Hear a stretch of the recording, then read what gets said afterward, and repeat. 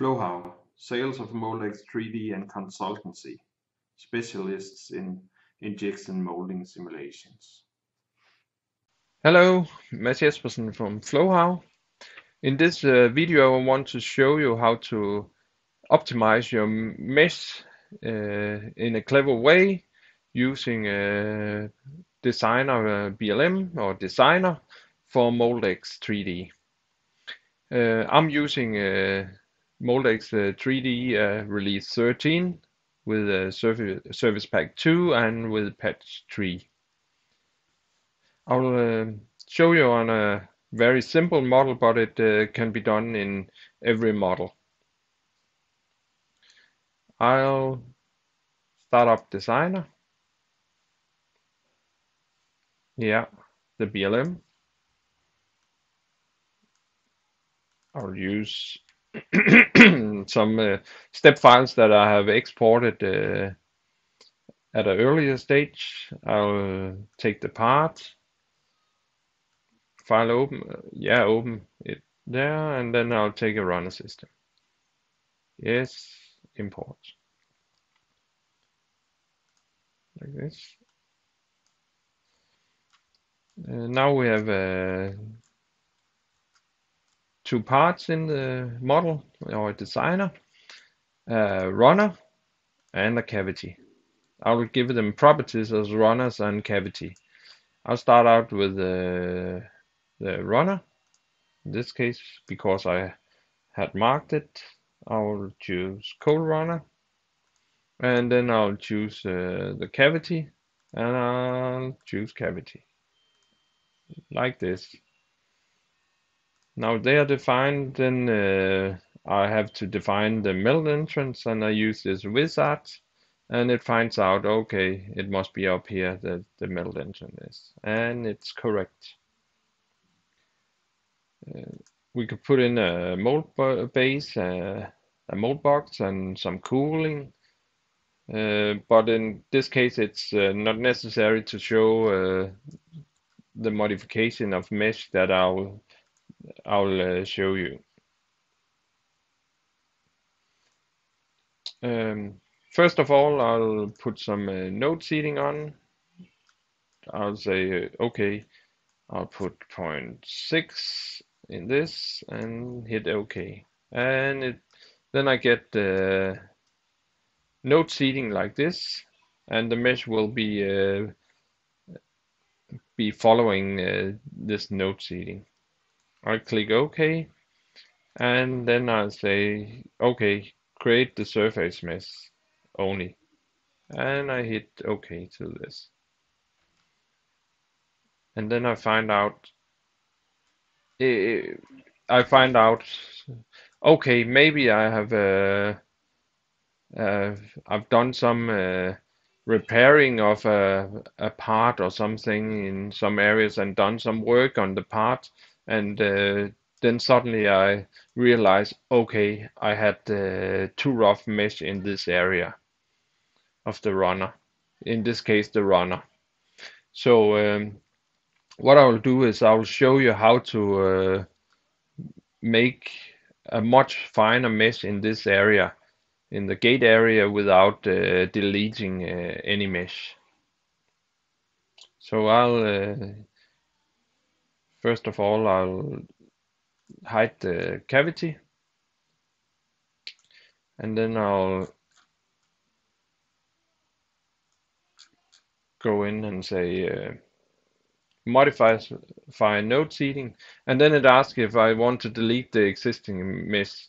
Normally you would say yes if you want more fine mesh all over the part, but it's only these areas that I want to make a finer mesh, so I'll say no to this.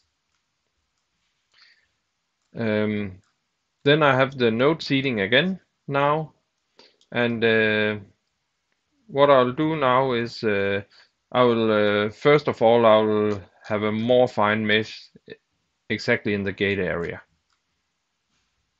So I mark those like this, and then say mesh size, instead of 0.5, I'll put 0.1 maybe, and I'll look at the mesh.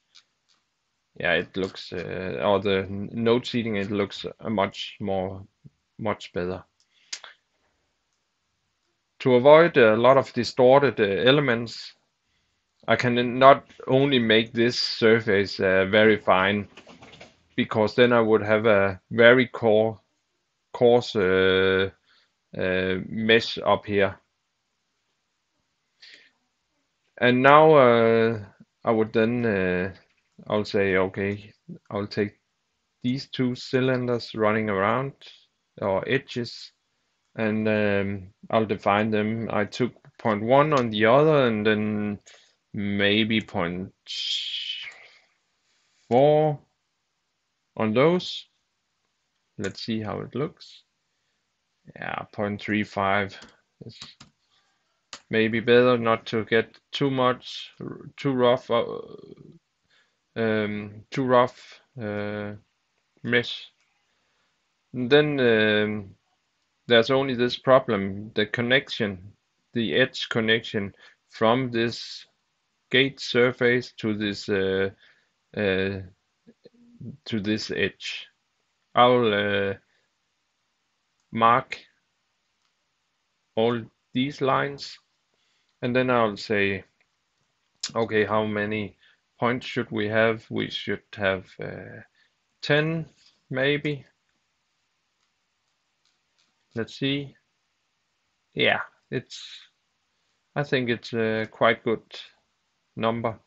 And then we'll make some biasing, and I'll just make the linear biasing and say, okay, 2 like this, and then I'll look. Okay, the biasing is too hard here, so I will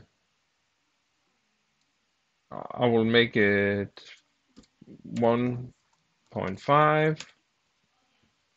Yeah, maybe also a bit too, because you will get an element that looks like from this point to this point to this point. So I'll put it down to 0.3. Yeah, maybe I should take this to yeah, like this. Then I have a quite good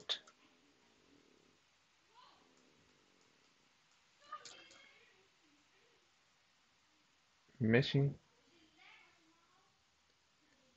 Maybe I should go back to 10 and then put in 0.1 or just 1.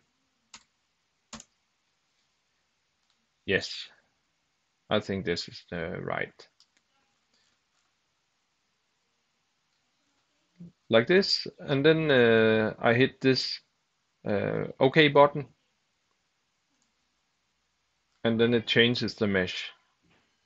If I, for example, had made some optimization of the mesh in this area and suddenly noticed, okay, I had to make a refinement of the mesh in this area, I can keep all of the mesh in those areas and just use the node seeding for doing the refinement. That's very clever. If we switch on the cavity now it's possible to generate the cavity and the runner mesh. It's just hit the button, and let's see what's happening.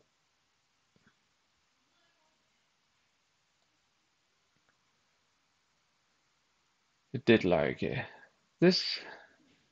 It says there are some bad elements, but let's hit the auto fixing.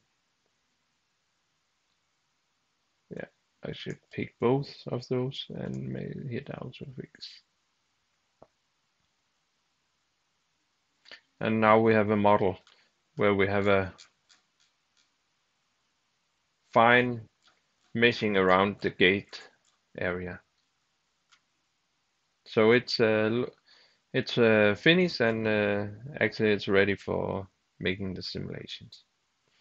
Thank you for watching this video, and see you another time. Bye.